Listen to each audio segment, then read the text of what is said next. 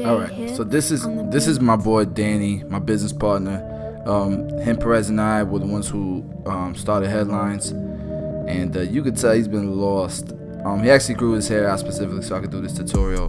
Great team player, but man, he could at least trim the beard.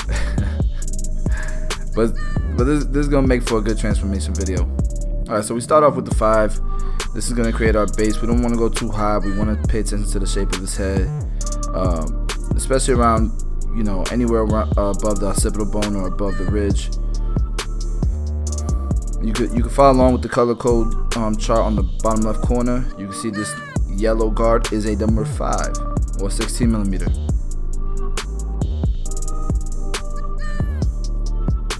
I'm wearing the hair because I want to connect it now to the number 5.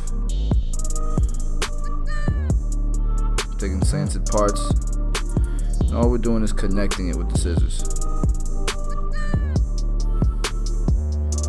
And I'm combing down because I want to leave some. I want to make sure I'm leaving that length above the occipital bone. Just doing some scissor over comb, just to get it, just to give it a nice finish. I'm really enjoying cutting with scissors now, man. I feel like I'm getting better and better at it. I am starting to implement some of the tips that I've learned over the past few months, really honing in on my scissor skills. I'm starting to implement that in my classes too, kind of just giving little tips here and there. But my classes are mainly on what we do here, mostly in the States, like what I've been doing for a very long time. Created a good, successful career from it, and also implementing now some hairstyling and stuff, and some scissor work. Something that we really didn't need to even care about, as far as the type of barbershop where I would work at, the urban style, shop where people wanted, sharp lines and blurry fades. So here we have our number 2 guard. I'm kind of just coming off the curvature of his head, right?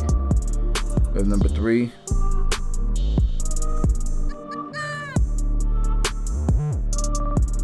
So now I'm taking a parting from the apex of his head down, and what I'm trying to do is connect this this hair length while still keeping a square shape. You know what I mean? Like I don't want to go up into the crown area.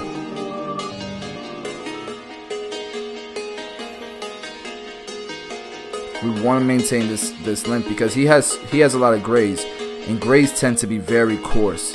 So what happens with coarse hair is the moment you cut it too short, it just wants to sprout out. It's very hard to control. This is a tip that I kind of developed myself.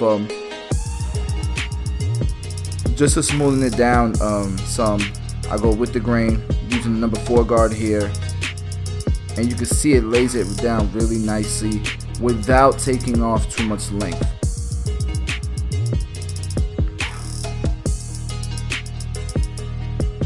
And then we'll go against the grain to connect it all.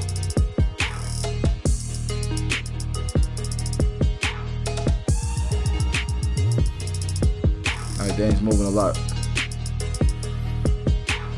Doing the same thing on the other side.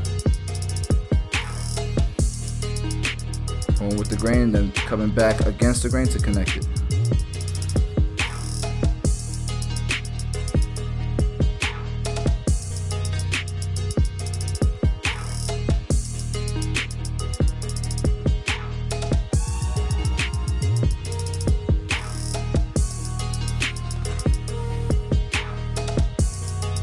And you can see that there's hair that wants to lay on the top, and there's hair that isn't. We're combing down from like a mid part on the top of the head. We're combing all that hair down, and we're just going to cut the length to the desired length, and then we'll do the other side to match it.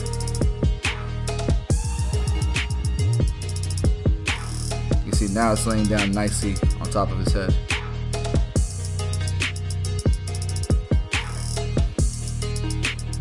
Again, a mid part on the top of his head.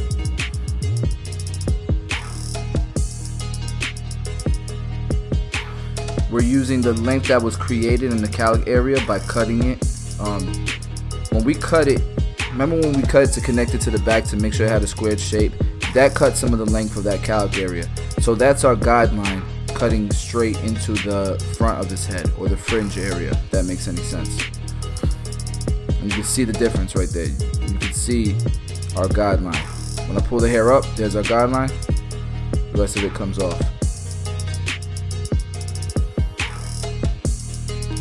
That guideline again was created when we combed down the calic area to connect it to the back to make sure it still had that squared shape.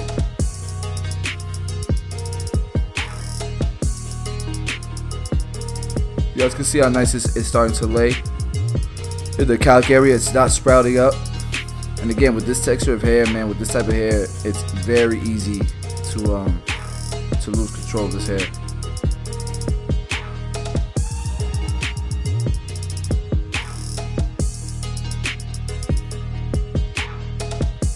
Alright, I'm checking hair lengths now, seeing if they match up. It's not looking like it.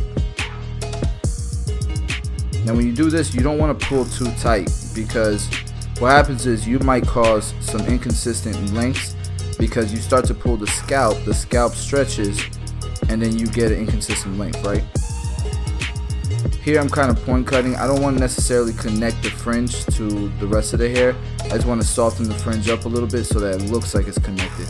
Remember, just like fading hair, when I teach you guys how to fade and stuff, it's all about creating the illusion, right? Sometimes we stick to the system way too much and we think everything needs to be connected, and you don't create the illusion that's necessary to make it a great haircut. You see how nice it's starting to lay?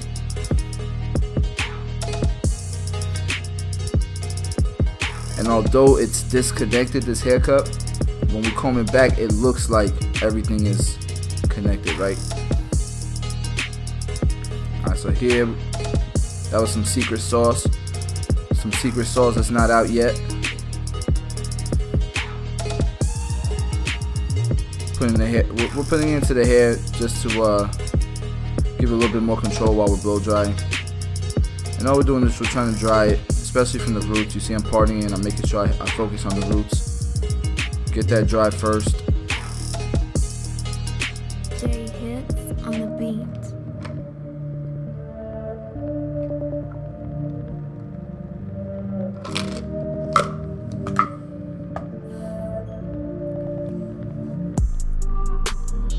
You can see that product gave it a lot of volume, a lot of texture. At least I think so. Alright, now we're putting a little bit of powder. We're cocktailing the products, and you can see how nice it's starting to look. A lot of texture, a lot of volume.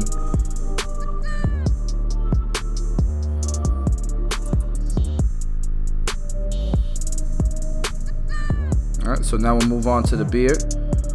And look at that front profile of the haircut. I think it looks dope. I don't know about you guys, but I think it looks pretty dope. The front profile. And what I mean by front profile is just by staring at him, you know, obviously face first, face forward. Alright, so I'm lowering it down with a 1.5 guard with the grain so that we can try to keep as much density as possible. Obviously the mustache area is the most coarse area, so we're just cutting that down some. I'm crazy and I'm OCD, so I guess I've seen some imperfections. So I guess I went back to fix it. I'll do that a lot. And this is like me in the barbershop. I'm all over the place in the barbershop. I can't cut like that necessarily in my videos, my tutorials, because I'll just confuse the hell out of you guys. But I guess Fonz wanted to keep that part. Right, so now we're lining him up. Danny moved again. We gotta get Danny to stop moving. I'm using the slimline LIs. You don't need the hardest line on this type of haircut, right? So my LIs are perfect for this type of haircut. It's still a defined line, but it's not as sharp, as hard of a line as if I was to use my T outliners, right?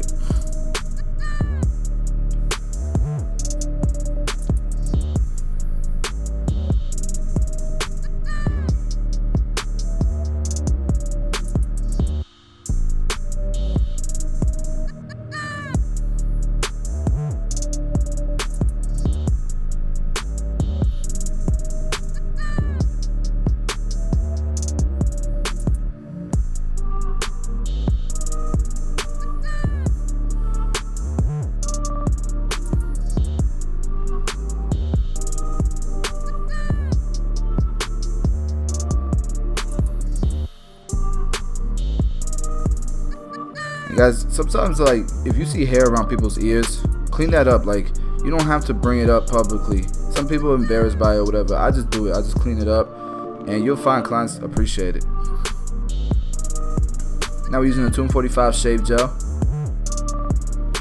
I'm gonna comb it into the beard, and we're gonna start to define the line a little bit more with not necessarily define the line, just getting a closer shape so it lasts longer. Cause I don't recreate shape, right?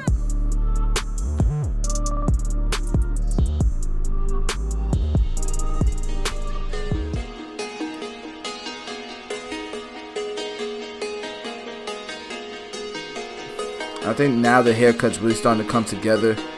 It has that professional look in my opinion, while still maintaining a like a young edgy look. I'm gonna add some color, some gray coverage. It's not gonna be this dark, guys. We're gonna wash it out. You'll see at the end of the video what it looks like. But and here's what I like about using a comb to apply the product. It's gray coverage, right? So there's still gonna be grays. It's gonna look natural. It's not gonna look like vegan was applied. And although when you wash it out, a lot of this color disappears. Every time he comes in, when you apply it little by little, it darkens up a little bit more, but it's done so in a natural way.